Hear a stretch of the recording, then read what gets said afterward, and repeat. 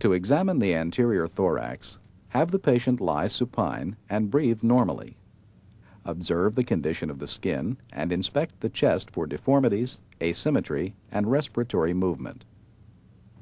Next, palpate the chest to locate any areas of tenderness or to assess any lesions or abnormalities.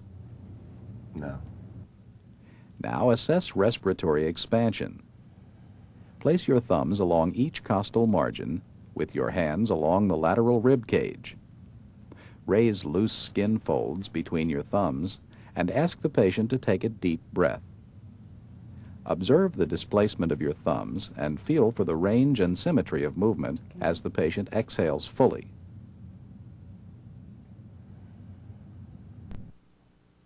Next, following this pattern, palpate for tactile fremitus.